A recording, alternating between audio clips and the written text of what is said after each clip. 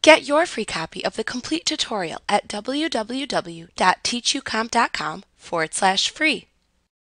Restoring a company file replaces all information in a selected company file with information from a selected backup file. This is a critical feature you must learn to do in case of company data file corruption or loss. You can choose to restore the company data only, the customized forms only, the web transactions only, or all three things at once.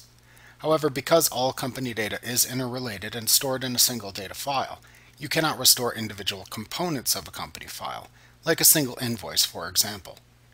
To restore a company file from a cloud backup in Office 365, select File, Cloud Backup, Restore from the Cloud from the menu bar. Assuming you are signed in to your Office 365 account, then in the Restore wizard, select Cloud Backup File window that opens. The available backup files appear in a list.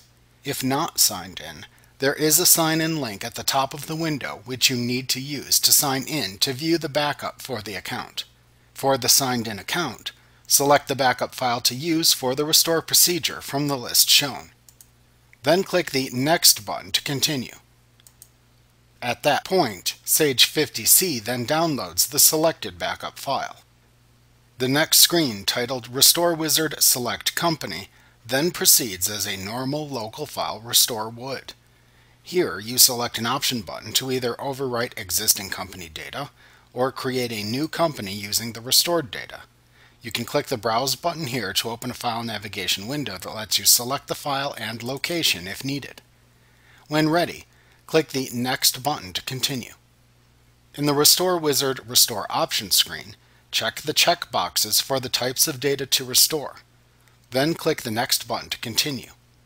In the final Restore Wizard confirmation screen, review the information and then click the Finish button to finish and restore the company file, if it all looks correct. If overwriting an existing company, you must then click the Yes button in the confirmation dialog box to overwrite the file. Sage 50 then proceeds to restore the company data from the cloud backup file. Like what you see? Pick up your free copy of the complete tutorial at www.teachucomp.com/free.